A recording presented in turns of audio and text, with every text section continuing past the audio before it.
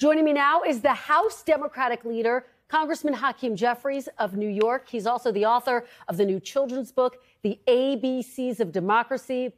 Leader Jeffries, welcome back to Meet the Press. Thank you for being here. Good morning. Great to be with you. Well, it is great to have you. I want to start with the results of the presidential election. For more than a year now, you have issued really dire warnings about what a second Trump term would look like. Take a look at a little bit of what you've said.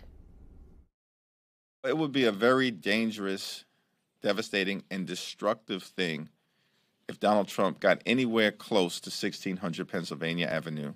The American people should be terrified. Everything that we care about is on the ballot this November.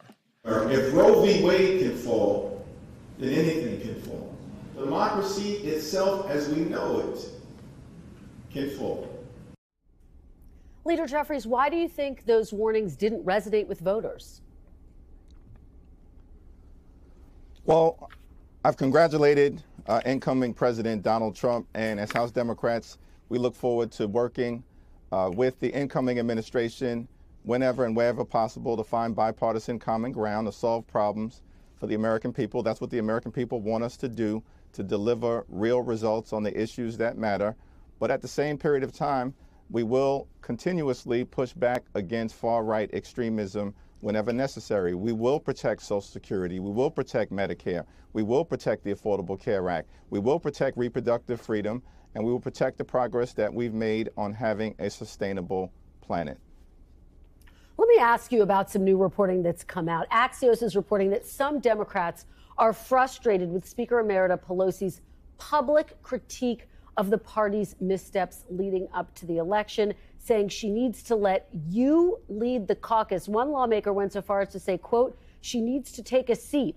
Another said they don't think Pelosi is being, quote, respectful of you. Do you agree? I think Speaker Emerita Pelosi has been incredibly respectful of the entire leadership team. It's an honor to stand on the shoulders of Speaker Nancy Pelosi, an incredibly consequential public servant in the history of America, and to continue to work closely with Speaker Pelosi and, of course, Jim Clyburn and Steny Hoyer. We stand on their shoulders.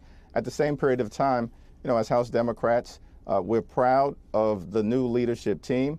We're looking forward to confronting the challenges that we have to face on behalf of the American people. We're going to focus like a laser beam on dealing with the issues related to working class Americans and middle class Americans and those who aspire to be part of the middle class, to make sure that we can build a healthy and affordable economy and help out everyday Americans who for far too long have been struggling to live paycheck to paycheck. That's a team effort, and we're going to dive right in as a team. Very quickly, though, do you think she's undermining your leadership with her public pronouncements?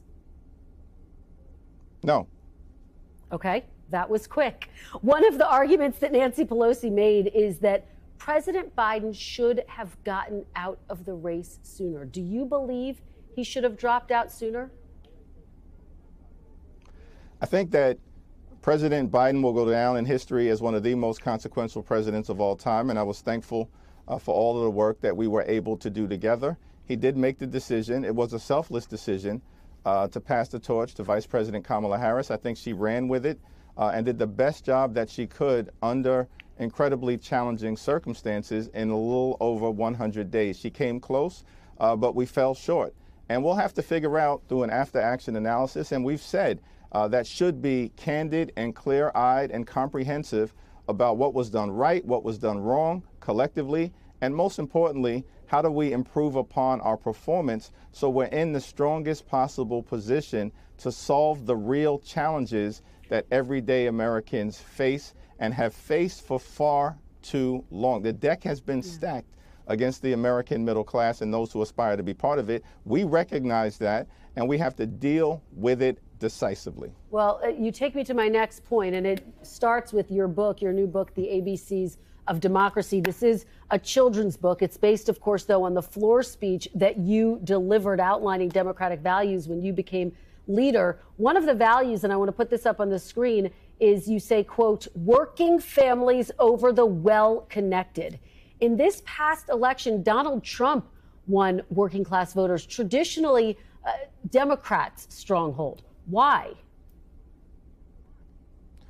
Well, it's an illustrated book for people of all ages, and hopefully will set forth some values and a blueprint for how we move forward. We clearly have to put working families over the well-connected.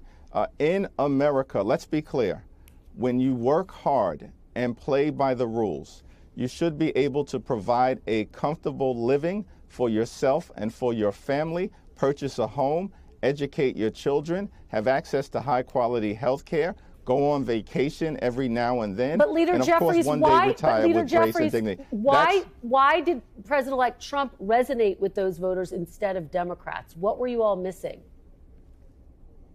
Well, that's going to be an incredibly important part of our analysis. What I can tell you is that our focus has and always will be on delivering for everyday Americans. That American dream that I talked about, it's been under assault for decades for a wide variety of reasons.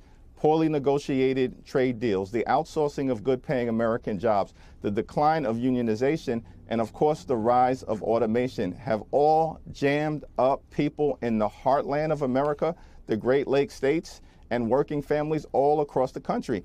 And it's going to fall on Democrats, Republicans, and independents to do something about it decisively. To me, that's the lesson that I take from the most recent election. I want to ask you now about that report that the House Ethics Committee was set to vote on to release into former Congressman Matt Gaetz, of course, President-elect Trump's pick to be the next Attorney General. Speaker Johnson is now saying that the report should not be released. What's your reaction to what Speaker Johnson is saying?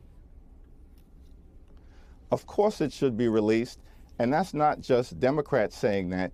You have repeatedly seen Senate Republicans make clear, who are on the Senate Judiciary Committee or throughout that chamber, say that they want access to all available information so they can make a decision about whether the nominee for Attorney General is qualified to serve in that office. The Senate has a clear responsibility to serve as a separate and co-equal branch of government and a check and balance. That's as America as baseball, motherhood, and apple pie.